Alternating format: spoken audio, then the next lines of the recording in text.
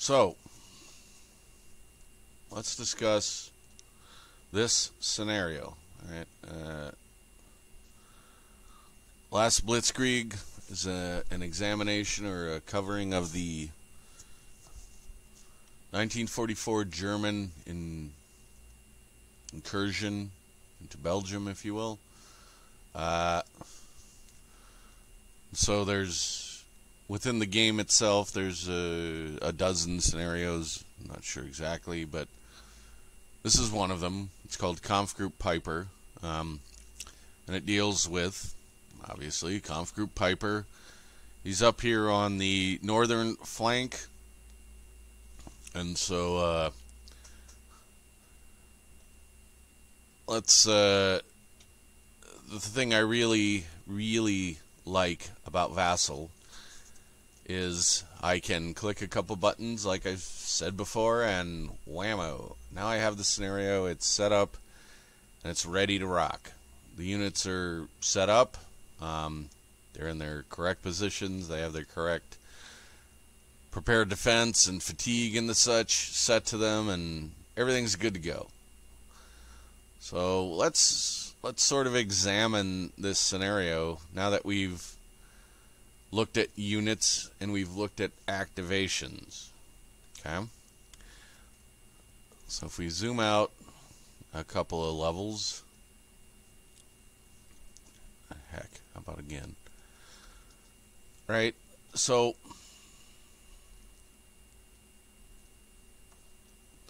in not so many words, the Germans were hoping to punch through here and ultimately end up over here, which you note is much less hilly and foresty, jump across the Meuse River and up to Antwerp, which is somewhere to the north of there, and that was the ultimate strategic goal. And Hitler and the German High Command thought they could pull that off in a few days. The reality of the matter is, if you look at the entire map here, is the German army was able to punch a bulge, hence the name of the battle, something along those lines, and it took them a week or two. They had Bastogne surrounded around Christmas time, which would have been 9 days after the beginning of the campaign. So, yeah, they pretty much fell short of their mark. But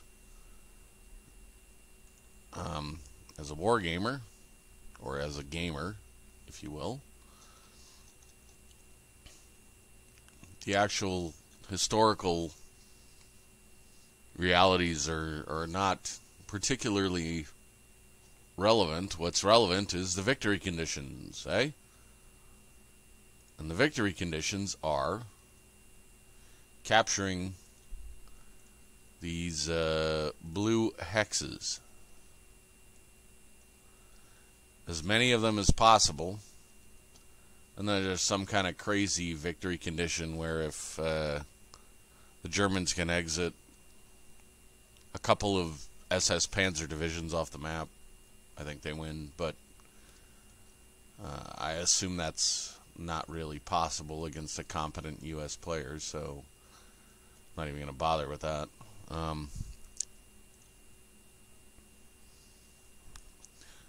So, if we're going to talk about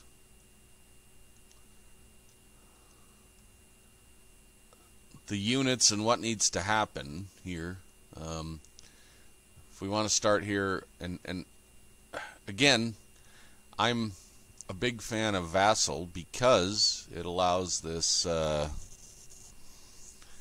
easy manipulation of the map board and the counters and just viewing the possibilities. If you're going to play the game,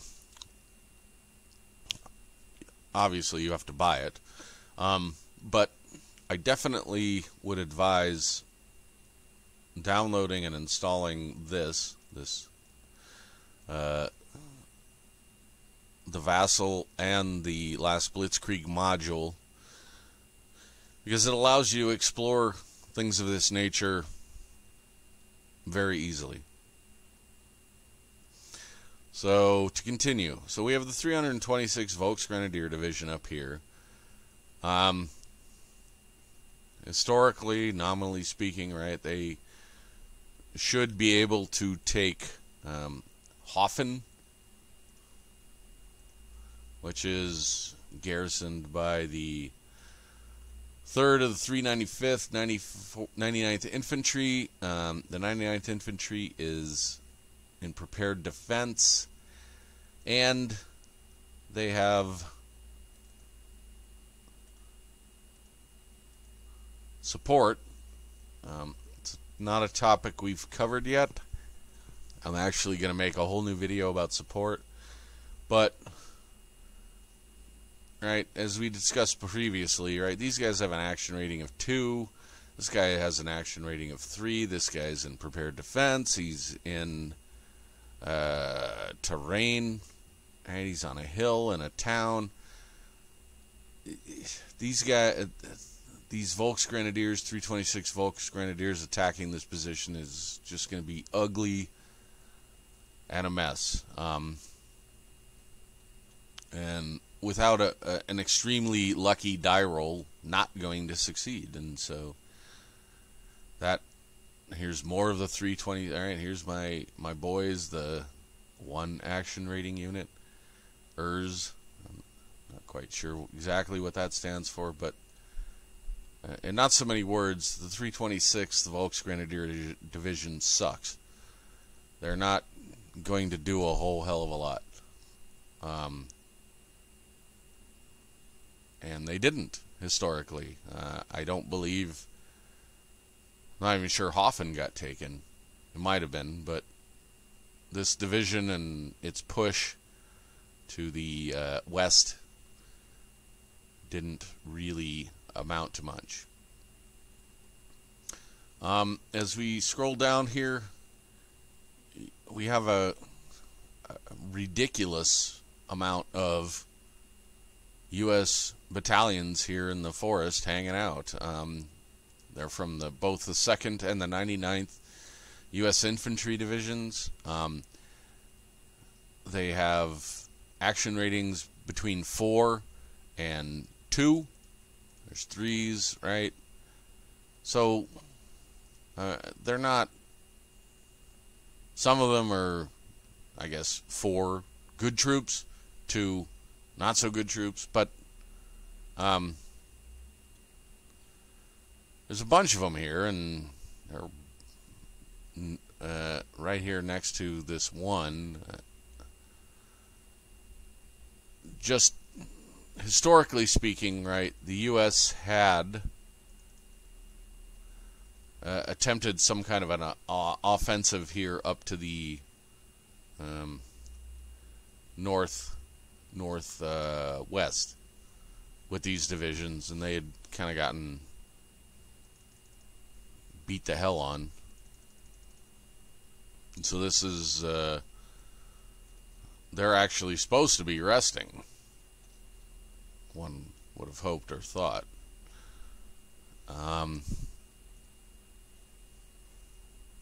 So that's kind of the story behind those guys. The 277th Volksgrenadiers, again, as I explained in a previous tutorial, the entire German order of operations was that these Volksgrenadier divisions were supposed to punch holes in the U.S. infantry lines, and then the Panzer divisions could just sort of march through.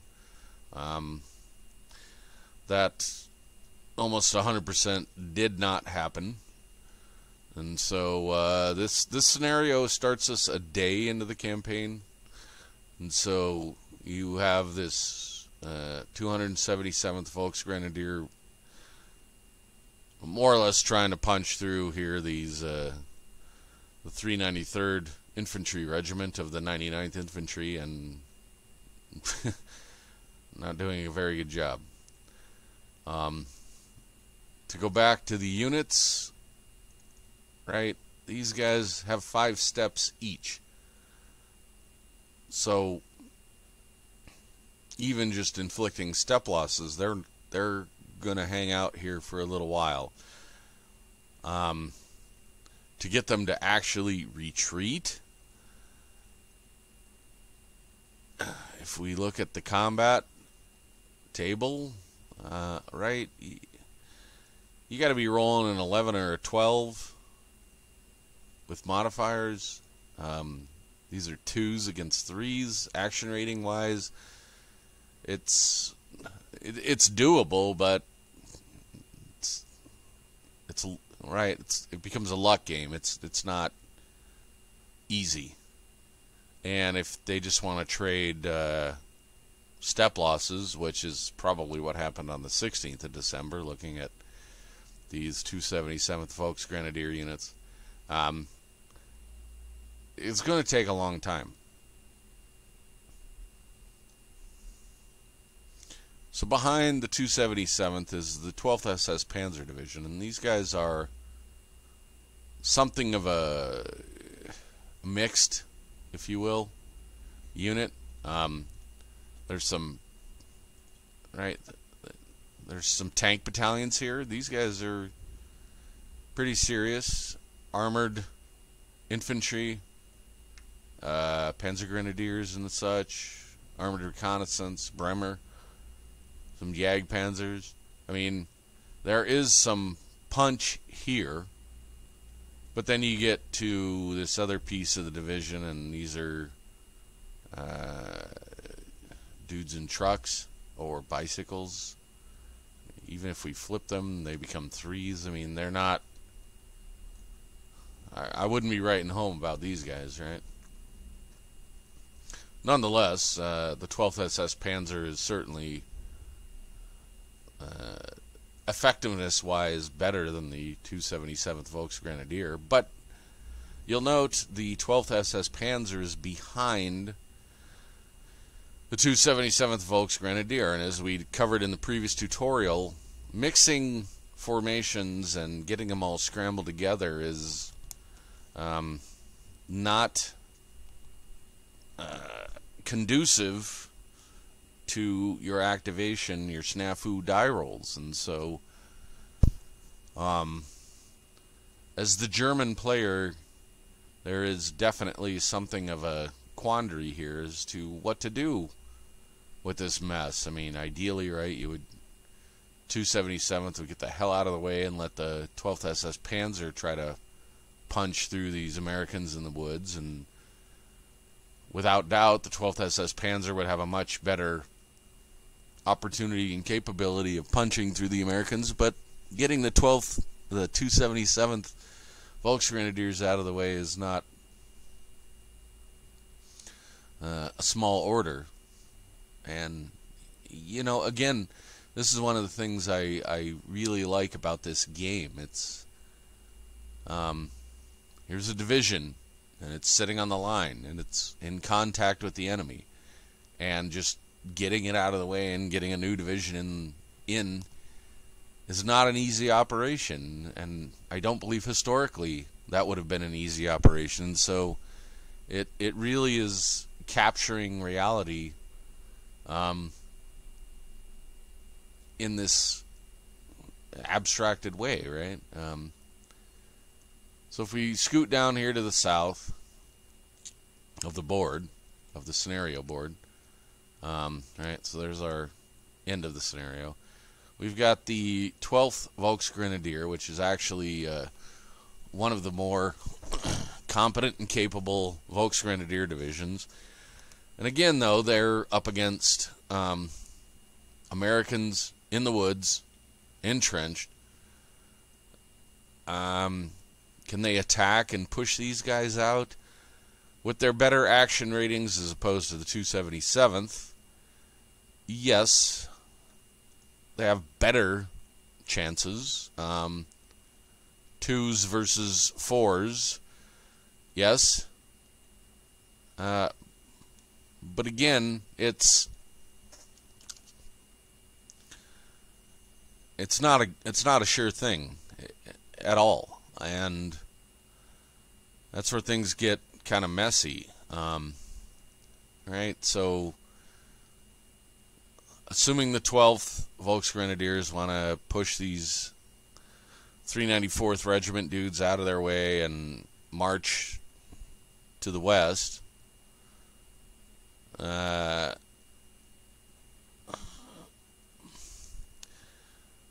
should be doable, probably doable, but a bad die roll or two, and right, this is what we're gonna see on the 18th of December in the morning, and that would be bad for the Germans at least. And right, as the American player, there's not much in my mind really to worry about here. You got 6 steps, you got 5 steps, so these guys are not, because there's some different combat mechanisms which allow units to attack and inflict step losses, and so these guys could take some step losses, but 5 or 6, they're not going anywhere, unless we get lucky with the 12 Volksgrenadier. Down here on the south is really the action. And this is, I would argue, what this scenario is all about. Kampfgruppe Peiper, and there is Kampfgruppe Peiper. He's right there. These dudes along the road, and him, right? The HQ. And so, I've run this through my head a few times, and on Vassal, and I'm assuming that the optimal thing for Kampfgruppe Peiper to do is to roll up there, and then it becomes an interesting question. Historically, Peiper cruised up that road, right, and they ended up there. They massacred some Americans. Then they went down there and up there, and they got Stavelot. Went down this road. Bridges were blown, so they got stuck going back up here, and they got stuck. I kind of have a personal investment in this particular area of Belgium. I visited these towns. There's some museums and whatnot in this area. I went to Boggins, visited the museum. I was in Stumont. L'Église has a king tiger parked there. It's pretty cool stuff. But that was historically what Peiper and his boys did. They ended up getting, basically, they got cut off and had to abandon all their equipment and pretty much scared the hell out of the Americans, but didn't really accomplish a whole lot. If we look on the big map, the German plan was that Kampfgruppe Peiper was going to punch right through there and then go up to there, north. And they got somewhere in this area and pretty much got stopped dead by the Americans. And it was mostly reinforcements coming up from here. The 82nd Airborne Division got involved. And yeah, They just... And I thought this myself as I drove through the area, which was, who in the hell thought it'd be a good idea to drive tanks through this terrain? And you will see that again and again in last Blitzkrieg. I'm actually kind of interested to know if that's not the case in the other Battalion Combat Series games, right? So they now are dealing with the desert. And so is this limitation of movability gone in the desert or not? Feel free to post an answer to that question. I'd be very interested. So yeah, so that's what I would be thinking to do with Conf Group Peiper. An alternative, and probably what should be done, is Peiper punches his way west a bit here, and then he punches north, taking, what do we got here? Bulligan, Camp Elsenborn, Krinklet, and Rockoth, or at least cutting them off, right? You've got, this gets more into the, again, the higher order of the game, but, right, so you got the 99th Infantry HQ here in Krinklet. We have the 2nd Infantry HQ here in Nowhereville, near Elsenborn. But I believe, and when we play it through, that Conf Group Peiper is going to be able to fairly easily punch up through here and jump those HQs. That's not historically what he did, but that's what I'm going to do as the German player. Because, right, so we jump those HQs, they have to fall back, I don't know, somewhere over here, and now suddenly we've got all these American units, American battalions, probably out of supply, and in this game, being out of supply, you start taking step losses, and it's just going to get real ugly for the Americans real quick, which, as the German player, is exactly what you would want.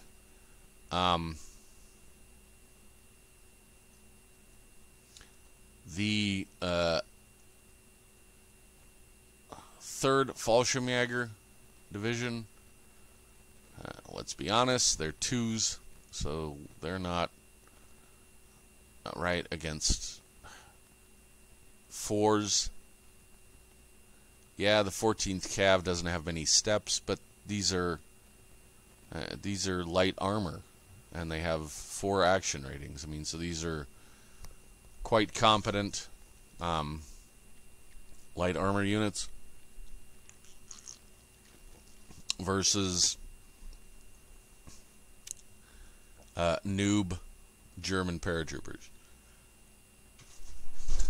So they're not going to make a lot of headway, except for the 3rd Fallschirmjäger Division has 3 inherent artillery points, and they have 2 attached artillery points. So the plan here would be to march these mediocre Fallschirmjägers up and start dropping arty on the U.S. tanks. Behind the lines here is the rest of the 1st SS Panzer Division. This is the part that Peiper had not grabbed historically. These guys are reasonable 4s, but there's not a lot of armor back here, and so they can do their thing. They follow up, probably help support the 3rd Fallschirmjäger. That's sort of the idea of what we're going to do in this scenario, and